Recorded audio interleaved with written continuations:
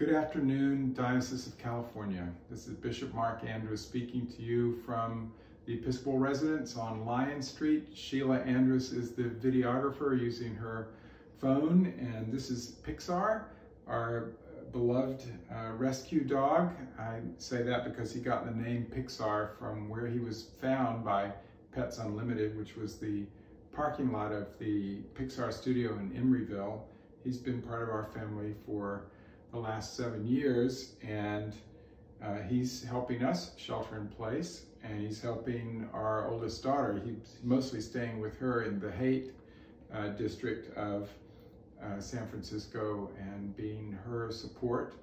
And I'm thinking about all of us during this time and how we support each other, how we reach out virtually, and sometimes there's somebody in person helping us, and I'm praying for you during this time.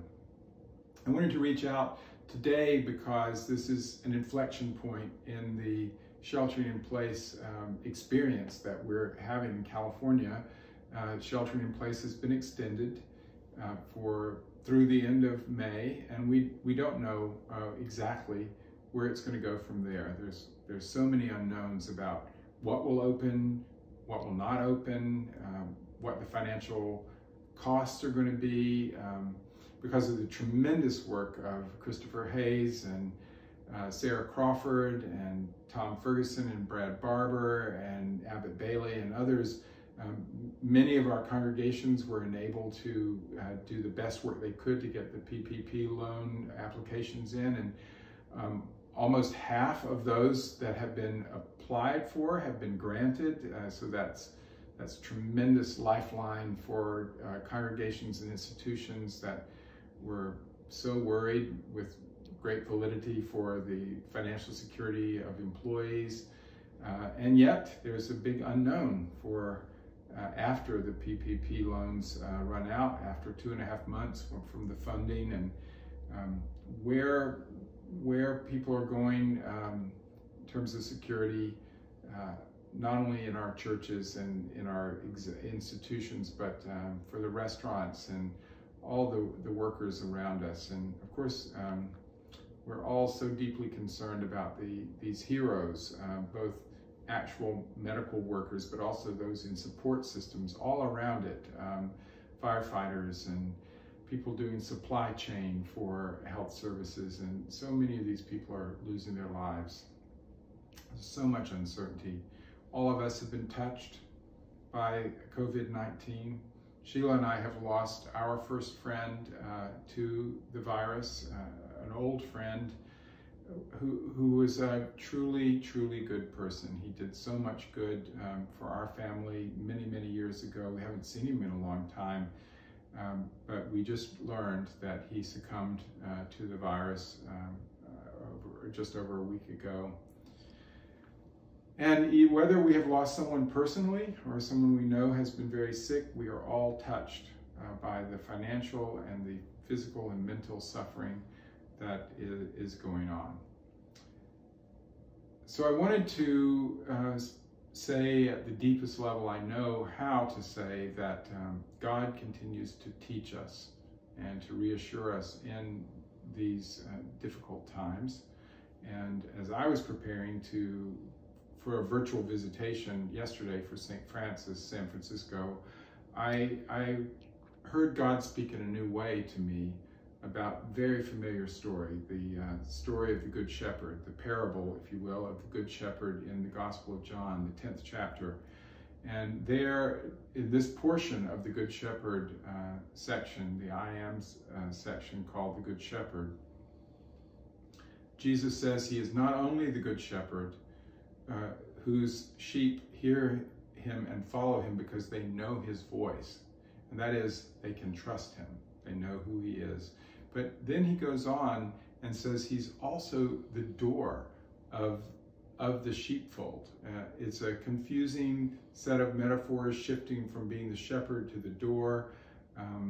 He says that he's clarifying things. I think it would not have been very clarifying if I had been present there. But as the Gospel of John unfolds, I think it becomes clear what Jesus is saying through the Good Shepherd imagery of being the Good Shepherd and being the door to the sheepfold.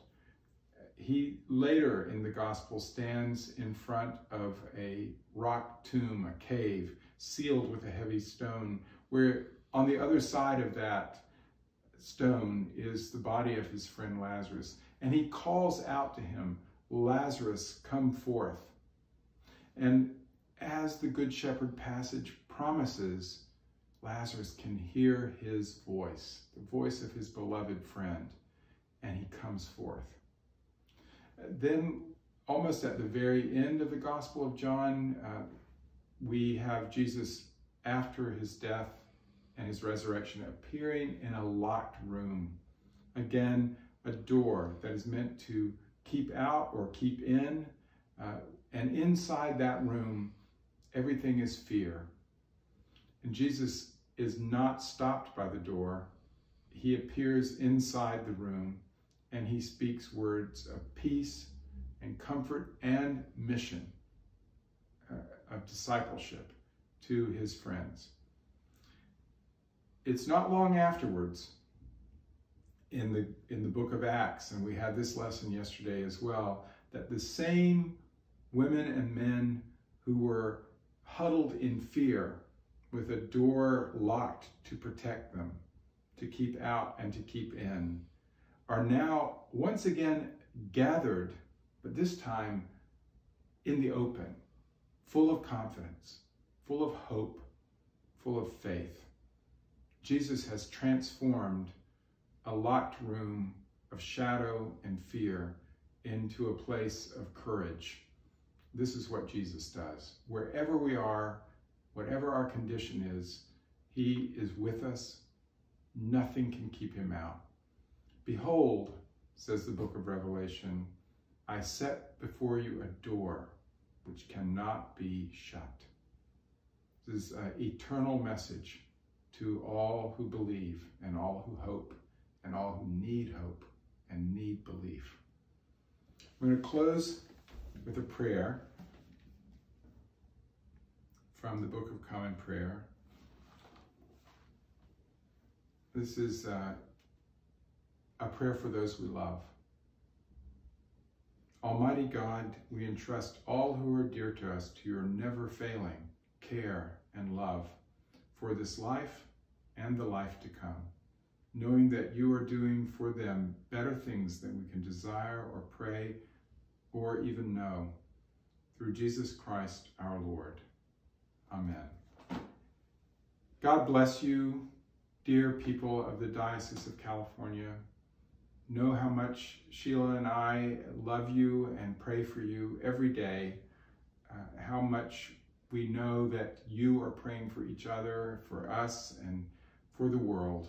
And how much our Savior, Jesus Christ, hears our prayers and meets us where we need to be met.